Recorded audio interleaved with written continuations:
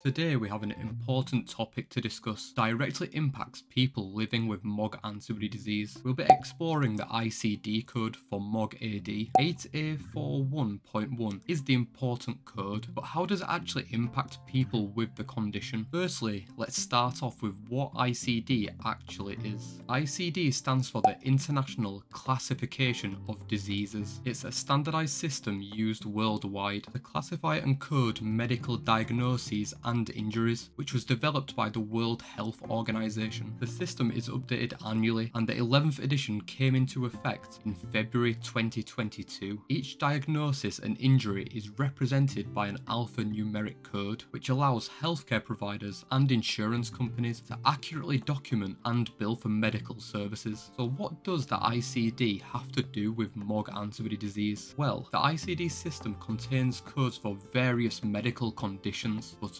not all conditions, and MOG antibody disease did not have a code in the ICD system until recently. On October the 2nd, 2023, the MOG project announced that its executive director, Julia Leffler, along with the MOG project's executive board and Children's Hospital Los Angeles pediatric neurologist Jonathan Santoro, secured approval to create an ICD code for MOG antibody disease. As of the 1st of October 2023, an official code for MOG antibody disease was included in the 10th edition of the ICD, and this code is now being used in the 11th edition too. MOG antibody disease now has its own unique code, which makes it easier for healthcare providers to identify, document, and treat this condition correctly. The code for MOG antibody disease is 8A41.1, and the official description for the code is neuromyelitis optica myelin oligodendrocyte glycoprotein antibody positive. Now, this is great for healthcare providers and insurance companies, but what impact does this have on people living with MOG antibody disease? Without a code, people with MOG antibody disease had previously been linked in with other similar conditions, such as neuromyelitis optica and multiple sclerosis, or they had been grouped depending on their MOG antibody disease presentation, so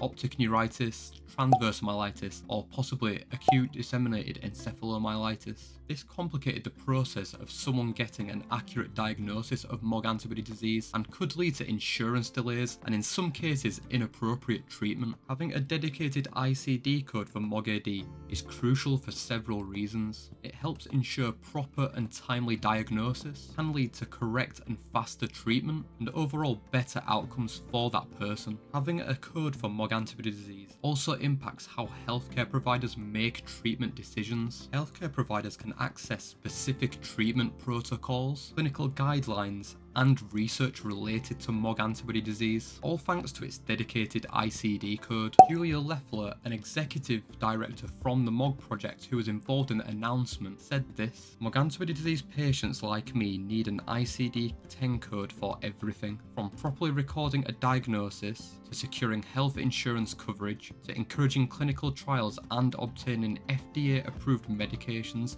indicated for MOG antibody disease." Understanding that the ICD-10 code for MOG antibody disease exists can also empower people living with the condition. It helps them advocate for their healthcare needs, navigate insurance claims, and access support groups and resources. Julia also had this to say about how it could impact the MOG antibody disease community. For the MOG antibody disease community, this code is more than a win for better health outcomes and fewer insurance delays. It gives our rare disease an identity and legitimizes it. So in conclusion, the ICD code for MOG antibody disease is not just a code. It simplifies diagnosis, guides treatment decisions, and also empowers individuals living with the condition. Remember, you're not alone in this journey, and knowledge is your best ally. So if you want to learn more about MOG antibody disease, how to manage the emotional part of the condition, then check out this video here.